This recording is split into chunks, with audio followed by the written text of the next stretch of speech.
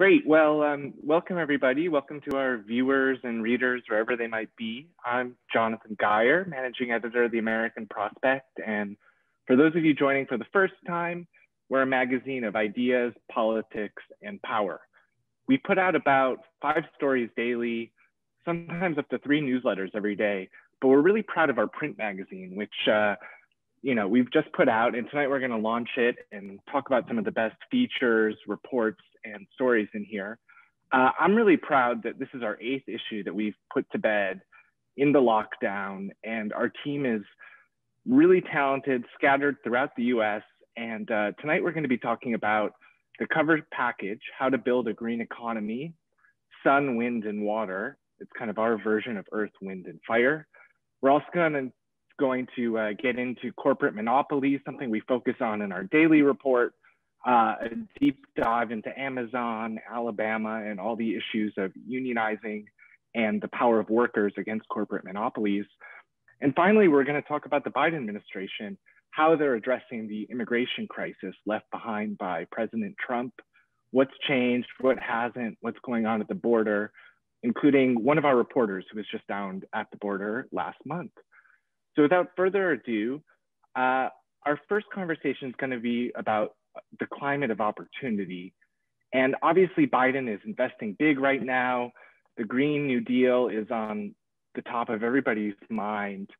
I'm going to bring into this conversation several of our writers and editors. Gabrielle Gurley, our deputy editor in this issue, writes about water. Brittany Gibson, our writing fellow, is reporting on wind energy. Joan Fitzgerald, a professor at Northeastern University, is going to be talking about her feature on solar energy and its potential.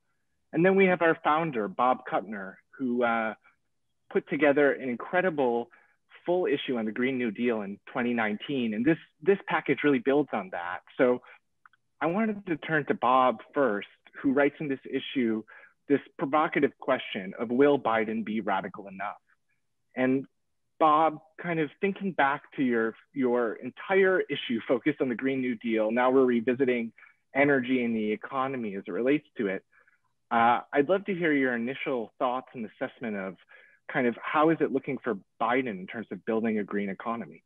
On the one hand, Biden is doing a lot better than any of us had any reason to hope. If you go back to October, November, we weren't sure he was even going to be elected. We weren't sure he was going to be allowed to take office. We assumed, based on his history, that he would govern more as a centrist. We did not dream that he would have a working majority in Congress because we didn't think the Democrats were going to take the Senate seats. So here we are. And even though he's got the barest of majorities, he's trying to govern as if he were Roosevelt, who had 2-to-1 majorities in both houses, or if he were Lyndon Johnson. And then on top of that, he has the challenge of climate change. So I think he's off to a remarkably good start. And the amalgamation of an infrastructure program in the trillions of dollars with an energy conversion program is just stunning. That said, the challenges are immense, even if he gets his program enacted, which is iffy, because of the filibuster and because of Manchin's inconstancy.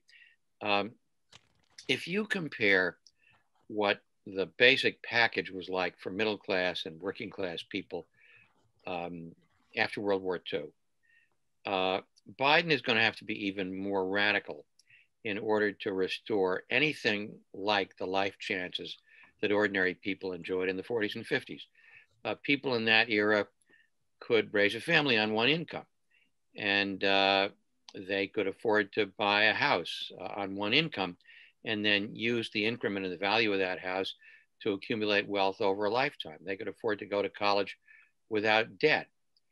And so restoring anything like the package that ordinary people enjoyed in that era, and then on top of that, dealing with climate change, will require Biden to be even more radical and to get his program through Congress. Because if he doesn't, and this is the last point I want to make by way of introduction, his window is about 18 months. He has to demonstrate to ordinary people that he is making a difference in their lives sufficient to peel away some fraction of the Trump electorate that might be willing to vote for Biden because Biden is helping them in their daily life. If Biden can do that, then he has a chance of beating the midterm jinx, where typically a new president's party loses a working majority 2 years in. Biden can't afford that. So it's kind of a race between the fate of the planet and Biden's climate program. It's a race between what Biden can accomplish and the persistence of the Trump electorate. He has to run the table. Everything breaks right, but everything broke right between November and March. So maybe everything will break right again. That's fascinating, Bob. And when it comes to the areas we're talking about tonight, I want to bring in our deputy editor, Gabrielle Gurley. What is the story with water? You talk about in our new issue, you know, how one small town in Pennsylvania, how the water system is emblematic of how companies and citizens are fighting for clean water. What do our readers and our viewers need to know about, you know, America's water systems from this example you reported so deeply on? One thing that is becoming apparent, at least in the state of Pennsylvania, and in the cities, in the states, excuse me, that the corporate entity that I talk about, Central Utilities, is showing, is that there's a very slow creep to privatizing formerly public utilities. Now, the status quo today is that most utilities, most water utilities are public, but what we're seeing in Pennsylvania is a concentrated effort by Central Utilities through its water subsidiaries to buy distressed either utilities or well-functioning utilities in the case of Chester, Pennsylvania and its suburbs from a city that is in distress. So we're seeing Central Utilities go methodically, not just in Pennsylvania, where it has significant influence due to the fact that it's a Pennsylvania company, originally founded in Pennsylvania, but it's going around to Ohio, Virginia, Texas, and doing the same sort of thing, which is buying up water utilities in this particular case from communities that are in some sort of fiscal distress. And Chester, Pennsylvania, in my article, Something in the Water, is a community in fiscal distress. The problem with all of this is that, does the United States really want to see creeping privatization of water utilities, most of which are now public? What happens when you get corporations involved? The first thing that happens is the rates go up. The community loses control of a vital asset, and the corporation exerts its will. In places where this has happened in the past, for example, in Chile, under Pinochet, water was privatized. Now Chileans are fighting to get their water back as a public good. During the pandemic, one of the things that Central Utilities is counting on is fiscal distress. And that fiscal distress will spur a number of communities to sell their assets like water off to corporations in order to reverse their fiscal problems. So that in a nutshell is what's going on in the community of Chester. Chester is trying to sell the water authority. What's tied up in the courts now is whether the surrounding communities who are also served by the authority have the right to split the proceeds if the courts decree that the water authority can be sold. And Gabrielle's written a lot also about offshore wind energy, which is something that Brittany takes up in this issue. Brittany Gibson, our writing fellow. Tell us, I mean, what is the promise of offshore wind? Is this, what were some of the surprising things you learned about this potentially massive industry, and what more could be done? Yeah, for sure. I think the operative words there are potential and promise, because offshore wind energy is new technology to the United States. It's not so new in Europe and some other, countries in particular, but for the United States, a lot of the people that work in offshore wind, both in the policy realm as well as the labor, manufacturing, maintenance realm, see this as, the new technology to bring up workers and also address climate change, income inequality. They see it as a real vehicle for a lot of change. So in terms of what's happening currently with offshore wind, you have to follow it at the state level. States like New York and New Jersey, as you can imagine with the coastlines, are really leading the way with very high commitments in terms of gigawatts of energy hours. But they're followed closely behind by a lot of other states on the East Coast that just geographically have the right makeup for offshore wind. And again, because it's new technology, labor unions have been able to, put their weight on this legislation, their weight on these state level state level plans and agendas to get project labor agreements in the mix, which is different as well from other renewable energy sources in the rest of the United States. What's still left to be seen, which Bob kind of hinted at earlier, is what is the Biden administration going to do? What would the federal level version of this state level effort look like? And that's still to be seen. Clean energy, renewable energy is definitely a part of Biden's infrastructure bill and some of his, if not executive orders, at least press releases. But it's still very early. It's still very new. The potential is there, is basically what's happening right now with offshore wind. Thanks, Brittany. And Joan, you write about solar energy, and I know you're working on a book about cities and climate change. You've written a book, Greennovation, on urban leadership and climate change. I get the sense from your article that China is leading the way on solar energy more than the US, or at least they're making a lot more solar panels than we are. What more can be done or what could the Biden administration do to invigorate the kind of solar energy push? Yeah, well, let me start, Jonathan, with the good news, in that solar is the fastest growing source of energy in the United States. And the cost of that energy has declined dramatically. Just between 2010 and 2019, the cost of solar has gone down 82%. But it is almost entirely dependent on Chinese solar panels. About 72% of the panels are produced in the United States. But it's not just the panels themselves, it's the entire solar value chain. And so from the polysilicon to the wafers to the ingots, it's almost all produced in China. And so just as during the pandemic, we've learned that it's not a good idea to be dependent on one country for your PPE and for your pharmaceuticals. It's not a good idea in an energy transition to be almost entirely dependent on one other country for your solar energy. So I make the case in the article that we need to reestablish a solar manufacturing industry on 4 grounds. One is national security, in that if this is going to be our energy, we have to produce it. The other one is environmental, in that much of the solar produced in China is in the Xinjiang region, and it's made from very dirty coal. So we are producing our clean energy based on a dirty energy production process in China.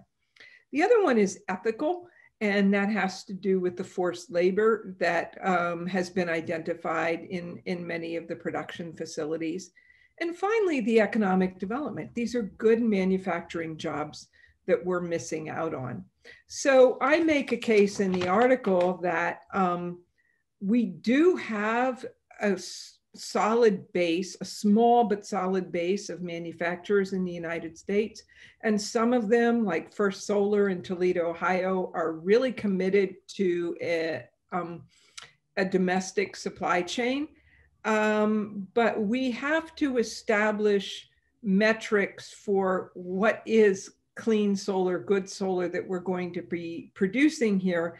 And the Ultra Low Cost Solar Alliance has established a set of eco principles for reducing the embedded carbon in solar. In addition, we really have to work with trade policy. And in the article, I talk about a number of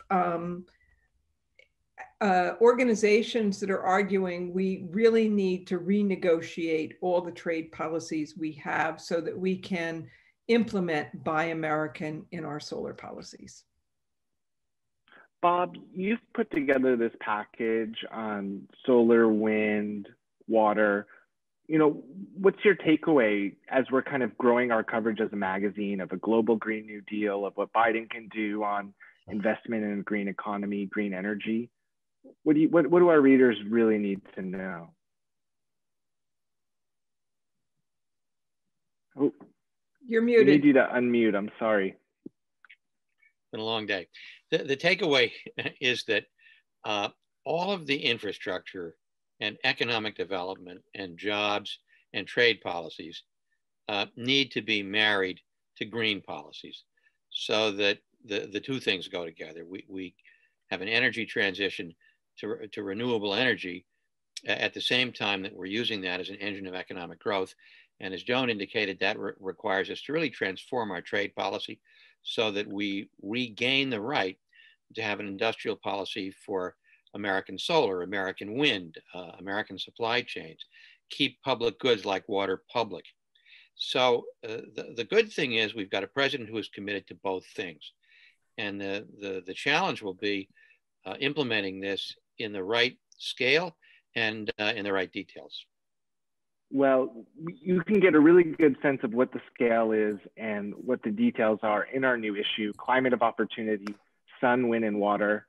That's all we have time for this particular panel, but our event continues now with bringing in our executive editor, Dayen, Alexander Sammon, our staff writer, and Louise Leon, who's been writing for us from Alabama about the unionization efforts at Amazon.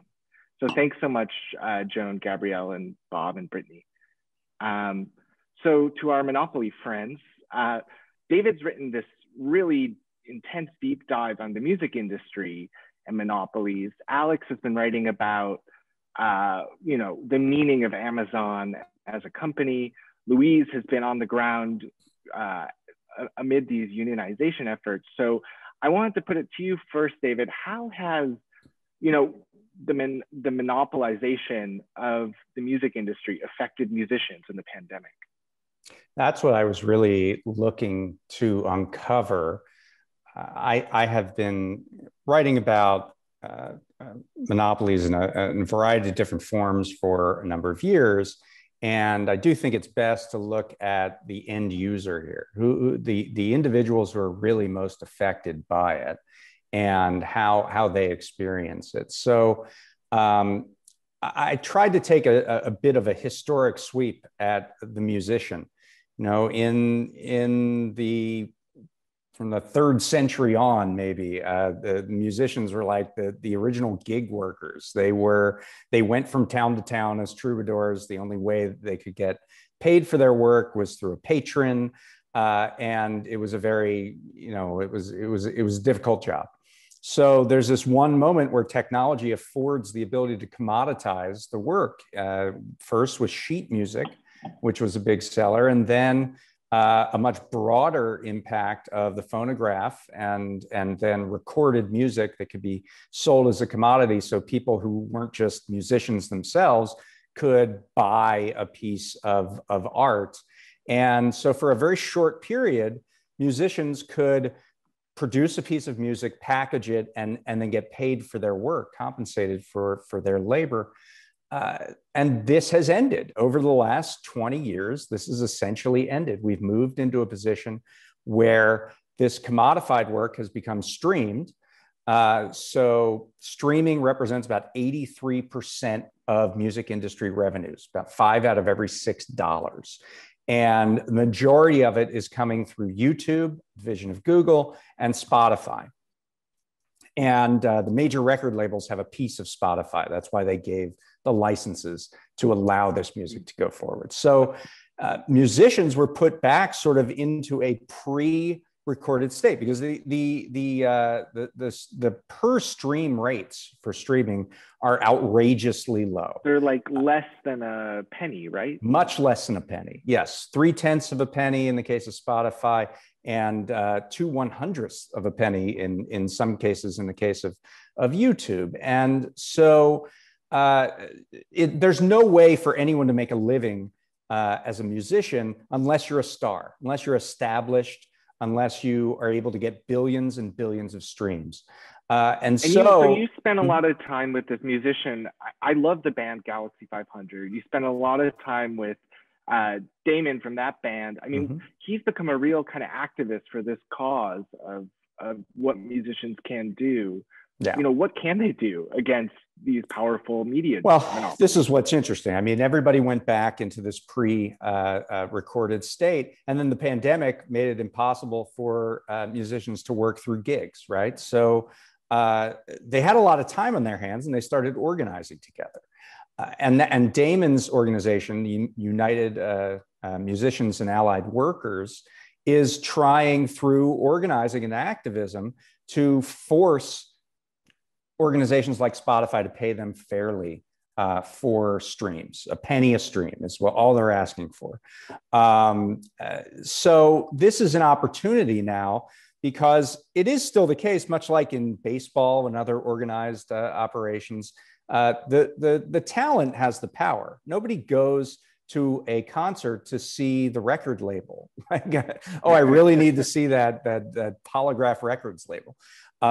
So there is organizing going. It's a nice parallel to what Luis and Alex have been working on, because it's really about organizing, which is the way out for musicians to find a place where they can actually survive as musicians.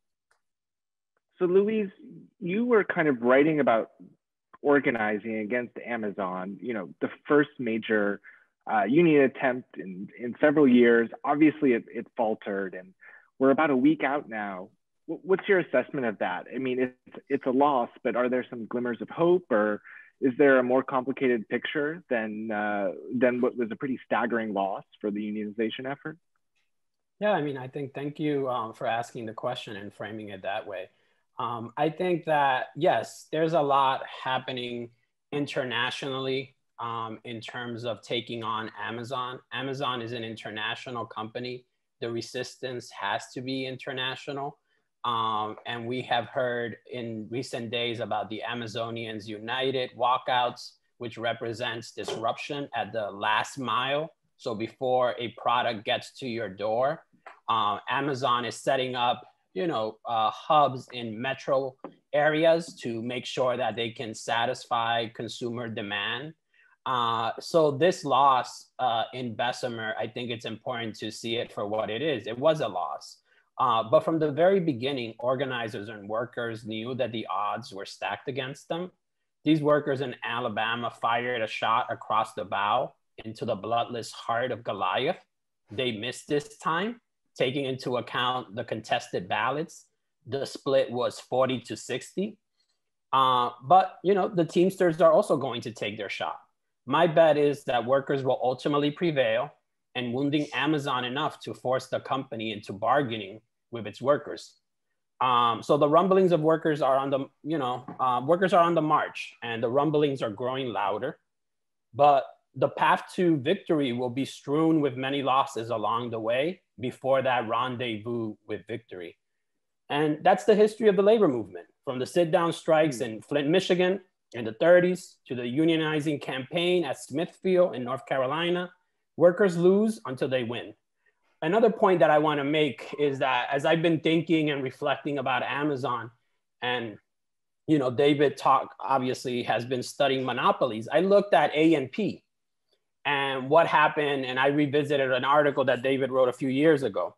And the reason why I mention A&P and monopolies is that the pressures that will bring Amazon to the negotiating table have to be from below, but they also have to be from the top. So there is an antitrust, you know, push to break up Amazon, to break up the big tech giants. And I think that's going to be really helpful. I think it would be naive to think that one facility is going to bring Amazon to the negotiating table. Even if the workers in Bessemer had one fulfillment center was not enough to win a contract. There has to be more pressure along Amazon's global supply chain. Let me just add to that. It's a great point that Luis made. The A&P in the 1930s had, I believe, something like 16% of all groceries were sold there. And there was a chain store law, it was government policy that prevented A&P from forcing discounts on its suppliers so that it could sell at much lower prices and undercut the competition. And that law was called Robinson-Patman, and it's still in place actually today. It's just not enforced. That was the way, in addition to organizing, in addition to the benefit of consumers and the consumer movement, it was government policy at the top forcing a large business to change. And that's true about Amazon. It's going to be true if we're going to see any change in the large monopolies that dominate the music business. Alex, you posed some almost like conceptual questions about Amazon in this issue. You review a new book called Fulfillment by Alec McGinnis, is that right? McGillis.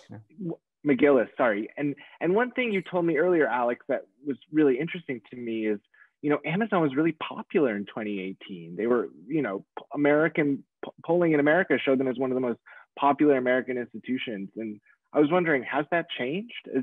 Is the tide starting to turn for Amazon?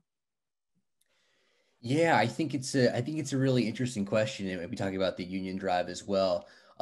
Yeah, as you mentioned, 2018, Amazon was one of the most trusted institutions in the country, and I think now, obviously people who've worked in labor and progressive spaces have been in anti-monopoly stuff have been sounding the alarm about Amazon for a while.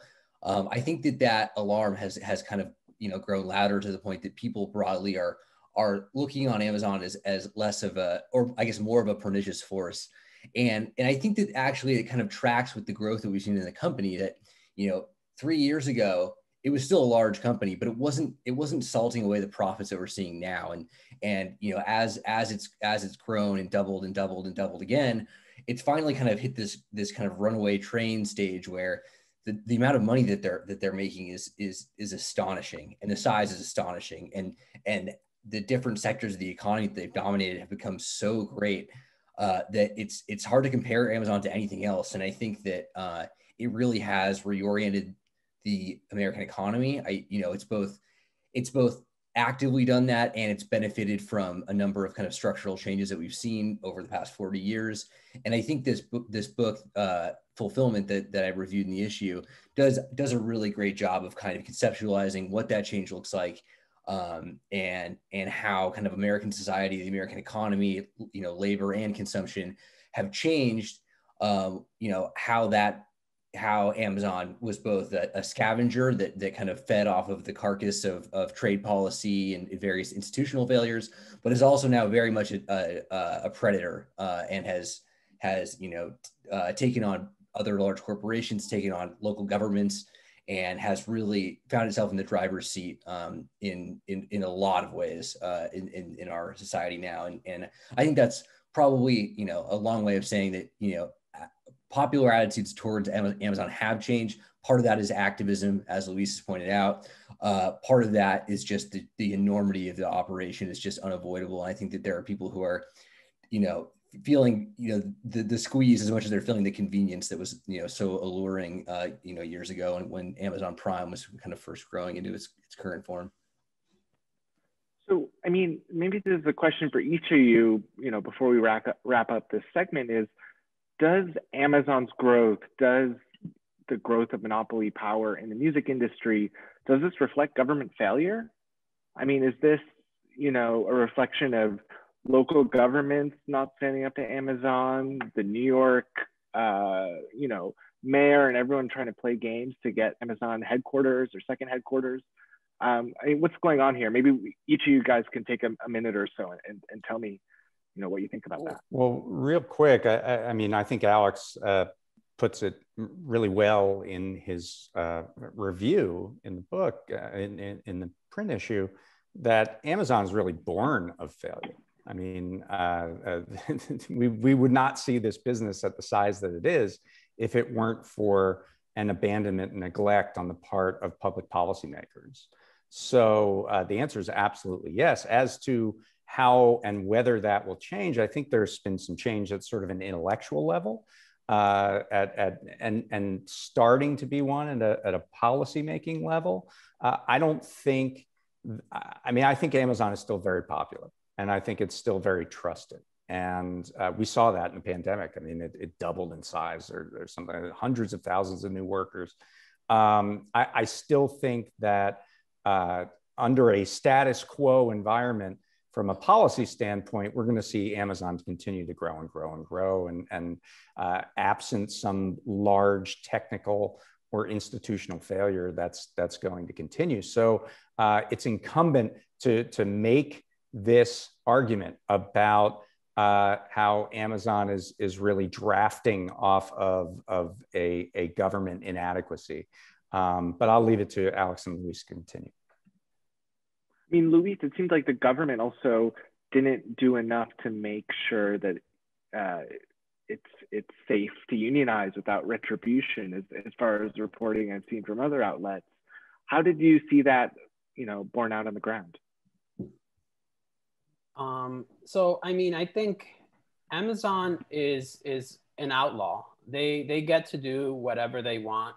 And we've seen that happen even in places where workers' rights have strong safeguards. So for instance, when workers in Germany strike, they reroute the shipping through Poland and offer overtime to Polish workers to weaken, the bargaining power of German workers.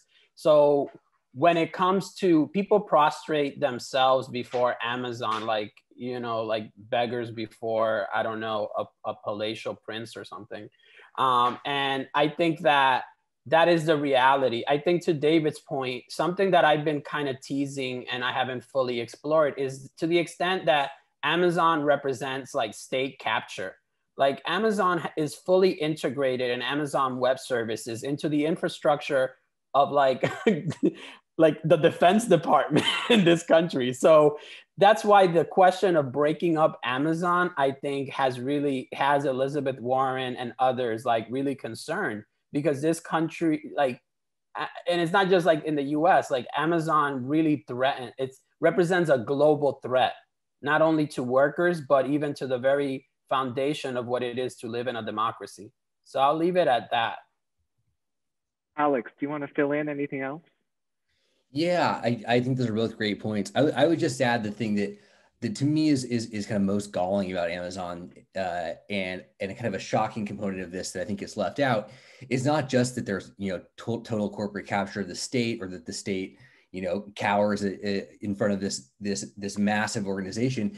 It's that in state and local government and federal government too, as Luis points out, with federal contracting for the military. It's the public sector that's paying for the expansion of this company. I mean, in a lot of significant and profound ways, it's the public purse that's underwriting the expansion again and again and again. And so it's one of these things where they've, when you have a large company like that and you basically have price setting capabilities and you dominate the market, you have a lot of power and a lot of wind at your back. When the federal government is paying you to expand, when state and local governments are paying you to expand, that's a whole nother element. And I think that really shows the enormity of their power, and that to disentangle from that is another challenge that we're going to have to face up to at some point. And I think it's an important thing to add.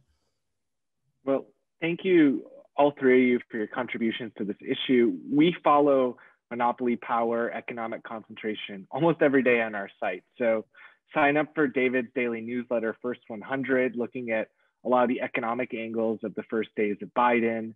Alex is regularly writing stories on this. We've had a great series of articles from Louise, so please check them out, prospect.org.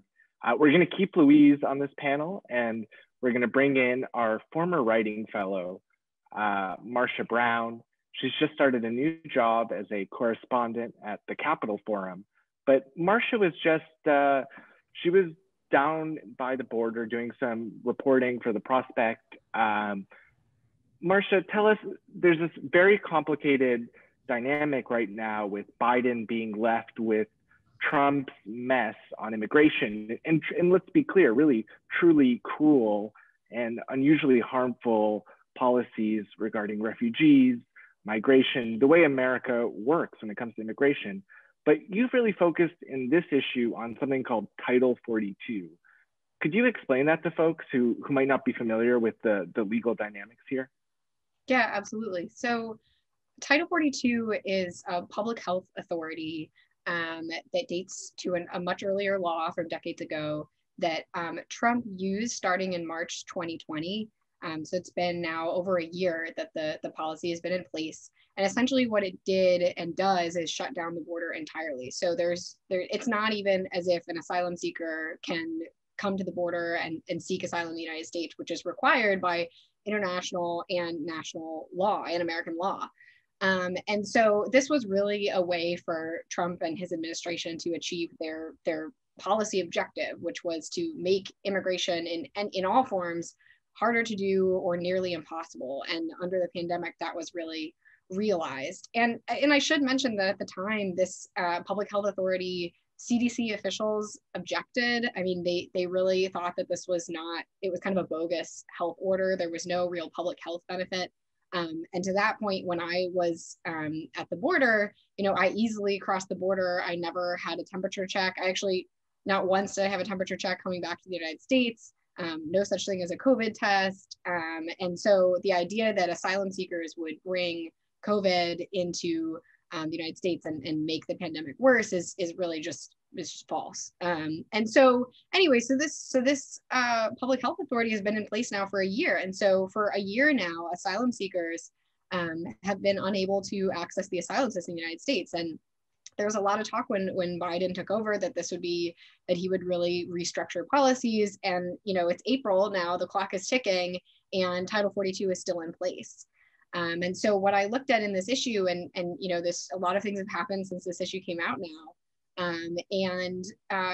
It's causing probably more chaos at the border. I mean, by leaving this in place, he's essentially not given anyone any direction about when they might be able to access the asylum system. It's created more confusion. It's certainly created a lot of harm. It's unnecessarily cruel. And families, actually, a lot of people are saying that this is actually contributing to the unaccompanied minor crisis, because families come to the border, they arrive, and they realize that the only way for their child to be safe from the cartels at the border is to send them over by themselves. So, I mean, it's not really clear to what extent that is proportionate to the entire unaccompanied minor crisis, but it is certainly a factor. And I mean, can you update us more broadly, Marcia? You've written, you documented week by week for 2 years all of the policies the Trump administration implemented. We could even go back as far as the Muslim ban, or so-called Muslim ban, that this was an administration that was hell-bent on stopping immigration. We've now had 85, 86 days of Biden. What's changed and what hasn't? So I think, Title 42 is actually a really important part of this puzzle piece. The borders are still not open in any capacity for people to access the asylum system. And I think one major change is that he ended the Migrant Protection Protocol's Remain in Mexico program, which under Trump forced asylum seekers to wait in Mexico for their asylum hearings in the United States. And they were living in dangerous border towns. At one point, there were 70,000 people in the program. There's only about 20,000 people with open cases, and his administration is in the process of processing those folks right now. And so when I was down there, all of the folks who were living in this Matamoros, essentially a refugee camp, but it was asylum seekers, that camp was basically ended the first week that Biden started processing these asylum seekers. But other than that, if you don't have an MPP case, you can't access the asylum system.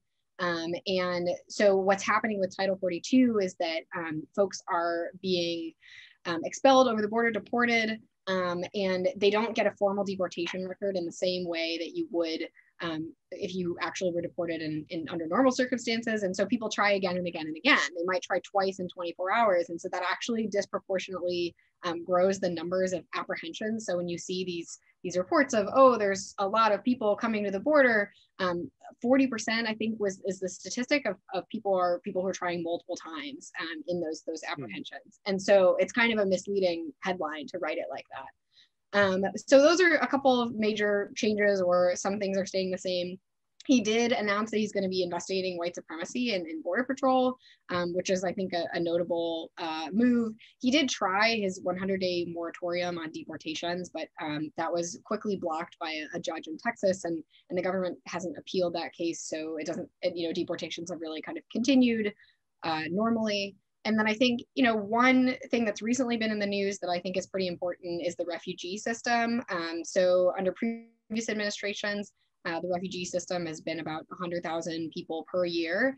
And this is completely different for asylum. It's completely different from other parts of the immigration system. It's done through a different agency, and people are vetted and processed over a 3-year time period. They have lots of paperwork that they have to go through in order to be welcomed in the United States as a refugee. And so Trump really, he did two things. So he lowered the cap dramatically. So the cap is a 15,000 down from, I think it was 100,000 under Obama, and Biden has said he wants to raise it to 125,000. And right now we're actually only on track to welcome about 4,000 refugees this year. So not even hitting the cap of 15,000. And that's because of what's called the presidential determination, which so is he just needs to sign one paper, right? Yeah, that's all he needs to do. And he hasn't done it. And it's basically meant that there is kind of in effect a Muslim ban, an anti-African ban for refugees, because they don't fit into any of the specific categories that Trump laid out in his presidential determination. So that's kind of low-hanging fruit. I want to bring in, why not? I want to bring in Louise, who's done a lot of reporting kind of on immigrant labor in this country. And he has this incredible story in our issue that, I mean, the headline is so depressing, it kind of speaks for itself. It's workers making COVID test kits exposed to COVID. I mean, just a horror show. Louise, could you tell us, I mean, can you sum up this story for us of kind of how you put this together and the kind of the people you were interviewing and this kind of, quite tragic tale? Right, yeah, no, I mean, I think, one of the themes, like similar to what Marcia has said, is that there's this tension between people being essential, but also being disposable. I don't think at the border, people necessarily see the folks that are seeking refuge as essential. But we know that they are essential because a lot of them come to work in this country in sectors of the economy that, US citizens and residents don't work in, like agriculture. For instance. So this story is part of what I call like listening to the lower frequencies, right, of worker struggles. So it's a line that I'm paraphrasing from Ralph Ellison's book, Invisible Man. So in addition to that story, I wrote a story about the subway cleaners, right, which ties into like another group of workers that are essential that went into the subways after the pandemic to do these nightly scrub downs and were exposed to the virus. So in this story is a similar dynamic where workers producing COVID test kits and assembling them and antibody tests, they themselves were exposed to the virus at this plant in New Brunswick, New Jersey. Throughout the pandemic, they worked while the rest of us hunkered down at home, had Amazon deliver us packages. We are guilty of it, no shame. But the idea is that there's this discrepancy about like who is essential, right, and who is disposable. And these workers were definitely deemed disposable. So they had to fight even for for sick days. So they are temp workers. So that means that the volley of responsibility was tossed back and forth between the facility owners and this temp agency. So what I did in this story is I learned about the issues they were facing. I went down to New Brunswick, waited for the shift change. I saw that a lot of them were paying for transportation in these vans. I followed the vans to this employment agency, saw them lined up waiting to collect their checks. And as they were waiting, they were not even, the company, the subcontractor was not enforcing COVID-19. And there are some contradictions where the signs are put on the plexiglass, maintain 6 feet. And here are these folks jammed up trying to collect their weekly checks. Some of these workers were paid with debit cards instead of being provided with a check. Many of them, like the subway cleaners, are undocumented. So they had no other choice but to go into these jobs. The CDC says that nearly 20% of the folks that died of COVID-19 were between working ages of 18 to 64. And that kind of tells us that this pandemic was a labor crisis. The people that died were workers. And every story in 2021 was a labor story to some extent. And that's what I've tried to cover, is those stories of the workers at the lower frequencies.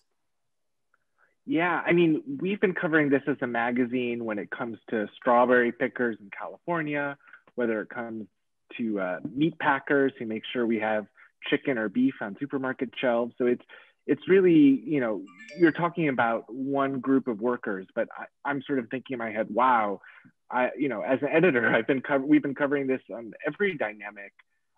Marcia, before we let you both go, I want to ask you, you had this fascinating scoop about a week or two ago about a CNN video that was showing, you know, migrants coming across the border that, you know, you said was staged. Can you tell us about that?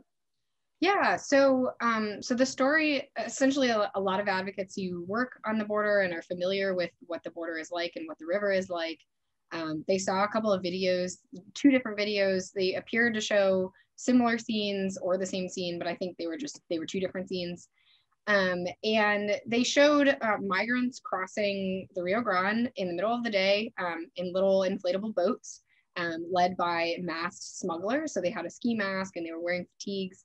One video went viral across right-wing media and was shared by 2 members of Congress.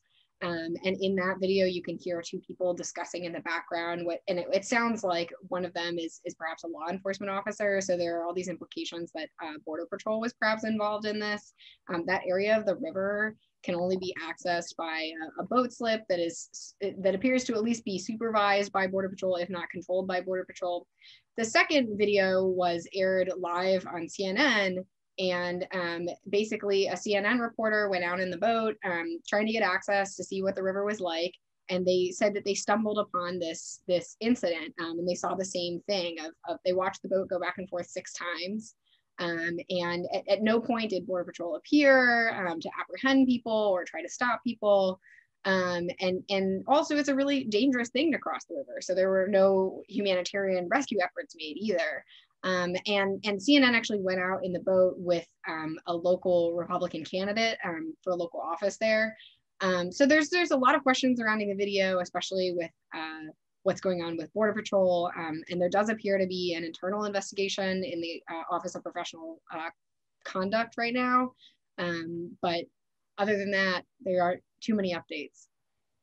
Well, that's you know, part of what we will continue to focus on as a magazine are questions like that. I want to thank you so much, Marcia and Louise, for joining us tonight. I want to thank all of you at your home who tuned in.